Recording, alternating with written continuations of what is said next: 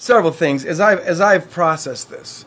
Here's the things that just my way of making sense out of this. One is that we find ourselves thrown in this existence the way it is. It's what Heidegger called our thrownness, and we have to deal with it as we find it.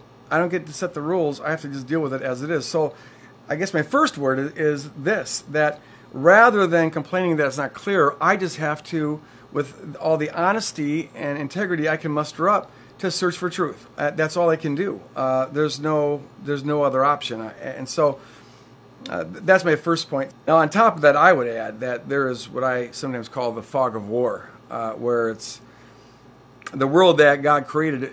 Well, the world that we're in now is not the world God created.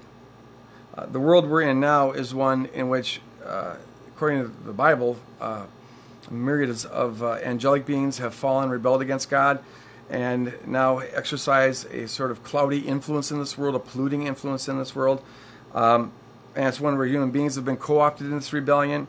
And so our own nature is fallen, our own minds are fallen, our hearts are fallen, nature is fallen, and we're oppressed. And so I think things would be a whole lot clearer if we weren't in this fallen condition. And that also clouds some things up.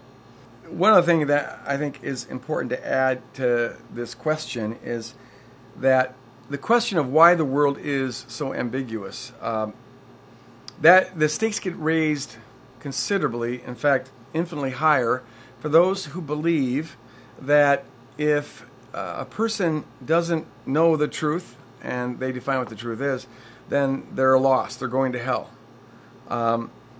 And there's a lot of Christians who believe that. If you don't consciously know Jesus and know the Bible or whatever the criteria is, then you're lost. Now you'd really have a problem because so much of what people believe is obviously determined by where they're born and who raises them and what their propensity is, their psychological makeup, and who happened to witness to them or whatever. There's a million variables that have nothing to do with character, nothing to do with your heart, that are just rather accidental. And so to believe that a person is saved or lost based on that is tantamount to saying that they're saved or lost based on an accident. But I would just encourage people, when Jesus says, "Seek and you shall find," he's speaking an important truth there.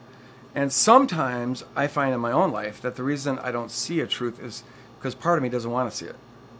Life's like this Rorschach test, and it's like you see what you want to see.